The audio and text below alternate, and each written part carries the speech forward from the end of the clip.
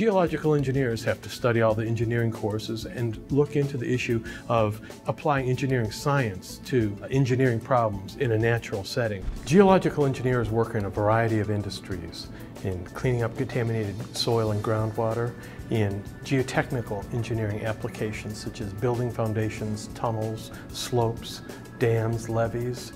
The people that you meet here are incredibly friendly. The faculty is amazing. They're always willing to help you out. You have labs every week and you have a field trip for almost every class you take, so you get hands-on experience, and that's something that I know that a lot of people wish that they had. What you know and what you've been studying for 3 years, you got to put it into practice out in the field. It's a lot different than the textbook. And it just is an important part of what we do, because working in natural systems, we need to get our students out. The broad background that I've gotten with geological engineering is going to be very beneficial, and it's going to help me in the long run. Somebody who sees a big plus to working outside throughout their career is somebody who probably might make a really good fit as a geologist or a geological engineer.